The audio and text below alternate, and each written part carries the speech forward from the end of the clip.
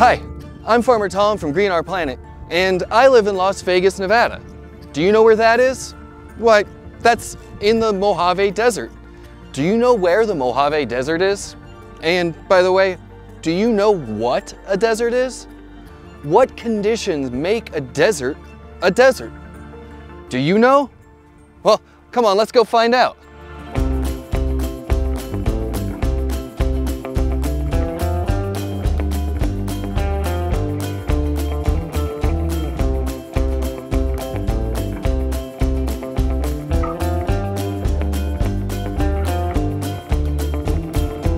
Deserts cover 1/3 of the Earth's surface, and they are a very special environment. Do you know what an environment is? An environment is all the conditions that surround a plant or animal. For example, deserts are places that have very little rainfall.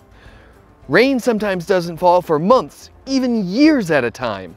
Can you imagine not having a drink of water for months or even years at a time? How long would you go without a drink of water? So, one characteristic of a desert environment is that it's a place that has very little rainfall. Deserts are places that have extreme temperatures, meaning they can get real hot and real cold. Temperatures can drop below freezing in the winter and get above 130 degrees Fahrenheit in the summer. Whew, that is hot. Another characteristic of deserts is that they often have very poor soils. That means they have soils that are often sandy and rocky, and they don't have a lot of organic matter in them. Things like dead leaves and that sort of thing. That means that these soils in the desert have very few nutrients in them. So plants that live here have to be able to survive in an environment that has very little rain, poor soils, and can get really hot or really cold. By the way, there's still lots of plants and animals that live in the desert. Like, for example, have you ever seen a camel?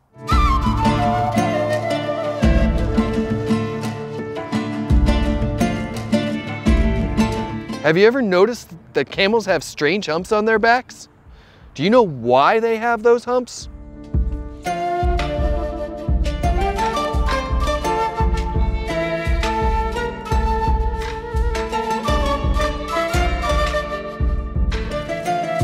The humps are where camels store food so that they can travel long distances when there's very little to eat. Places such as deserts that have very few plants and lots of sand. Camels can also drink up to 20 gallons of water at a time. So, if they find water, they can carry it a long ways in their stomachs. Can you imagine drinking 20 gallons of water? What would happen to you if you did? So, check out some of these plants we have growing in the Mojave Desert. Do you know what this is? This is called a Joshua tree. Do you have any idea how long these trees live? These Joshua trees can live for 500, sometimes even 1,000 years. Can you imagine living that long? And do you know another interesting thing about Joshua trees? They have these long roots that can go down more than 30 feet into the ground to search for water. Take a look at this cactus and look at these spines. Does it remind you of anything?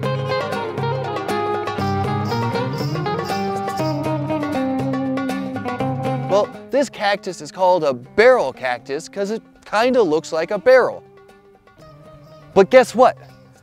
Barrel cactus not only look like a barrel, they also store water like a barrel. Do you see how swollen it is? Barrel cacti can survive in hot deserts with almost no water. When it rains, they suck up all the water and store it inside, almost like a camel does. Then, when it doesn't rain, they can gradually use up all the water that they've stored.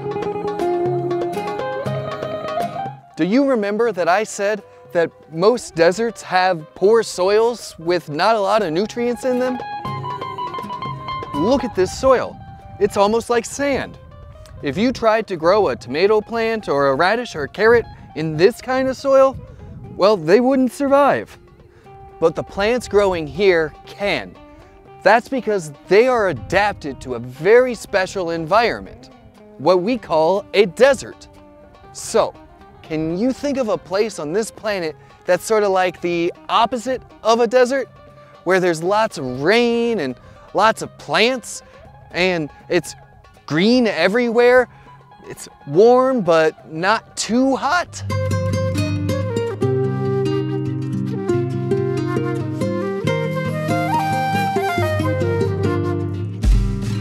That's right, a rainforest. Have you ever visited a rainforest? Would you like to see one? Come on, let's go. Like the desert, a rainforest has a very special environment. It's usually warm and humid. Do you know why it's so humid? Because in 1 week, the rainforest can get as much rainfall as the Mojave Desert gets in the entire year. All of that water helps to create an environment where there's lots of plants and trees and lots of different kinds of animals. Let's check some out. Oh, look, up in those trees. Do you see them? Monkeys. Monkeys spend their entire lives in trees, high up off the ground. So the best environment for a monkey is one that has lots of trees in it. If you captured a monkey and let it go in the Mojave Desert where there are no trees, it wouldn't survive. Every animal and plant has its own particular environment that it does best in. Monkeys do great in the rainforest, whereas camels and barrel cacti do well in the desert. But that makes me think about something. What about the environment in cities? What about the environment around your school? Do you have any plants growing around your school? Do you have a school garden? Would you like to visit one? Come on, let's go.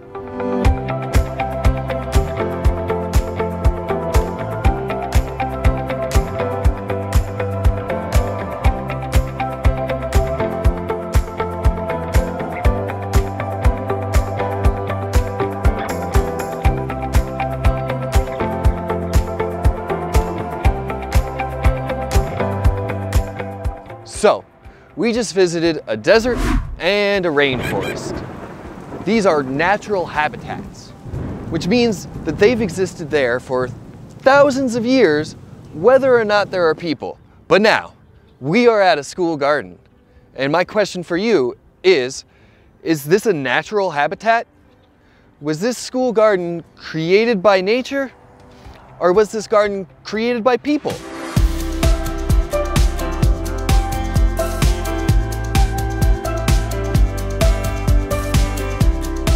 This garden here is located in Las Vegas, Nevada, which we already said is in the dry Mojave Desert. But look at all these plants. There's watermelon and peppers and Swiss chard. Well, we didn't see any of these plants growing in the desert, did we? Why do you think that they grow so well here, but not naturally in the desert? Do you have any idea? Did you just say water? Well, you're right. The plants that grow here in our garden need a lot more water than the rainfall of the desert can provide.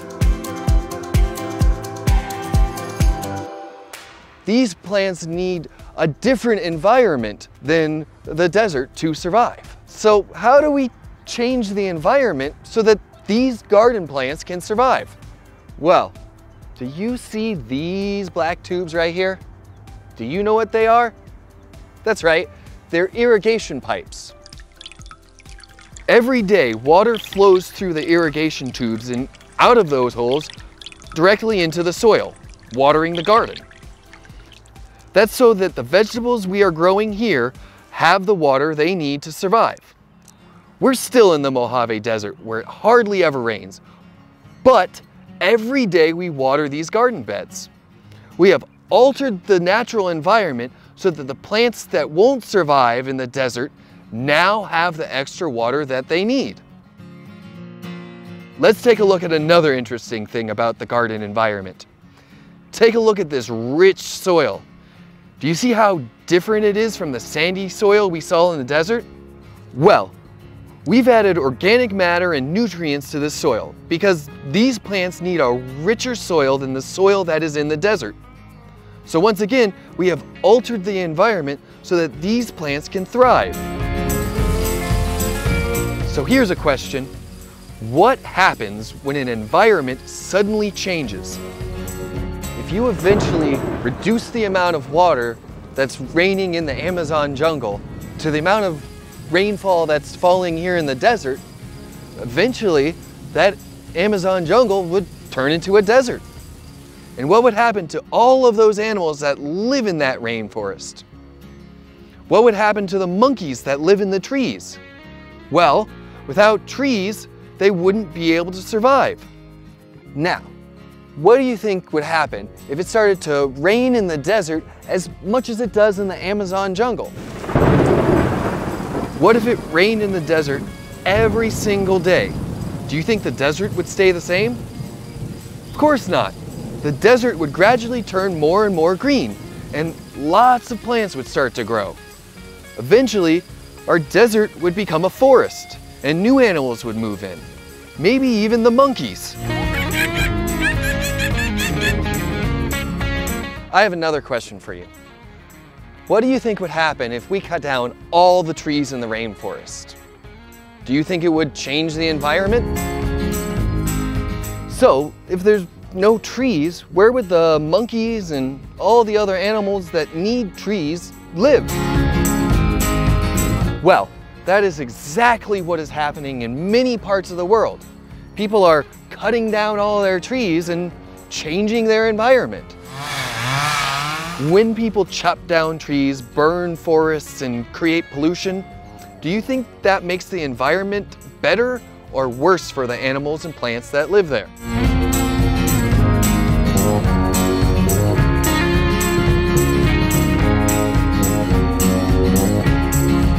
Well, you're right. The more pollution that we put into our air, the warmer the planet gets. And the warmer the planet gets, the more the different environments around the planet will start to change. The rainforests will get drier and the deserts will get hotter. So, what can we do to keep our environments healthy and clean? Well, we can plant trees. Millions of them. Trees help clean the air and they store water. You could even plant one in your own backyard. Another thing we can do is to pollute less and not throw our trash in our environment. Pollution can kill fish in rivers and lakes, and it can kill our trees too. So, the next time that you're outside and it's raining, I want you to think about how precious that rain is and how every plant and animal on this planet needs it to survive. Even we do. I'm Farmer Tom from Green Our Planet, and I'll see you next time.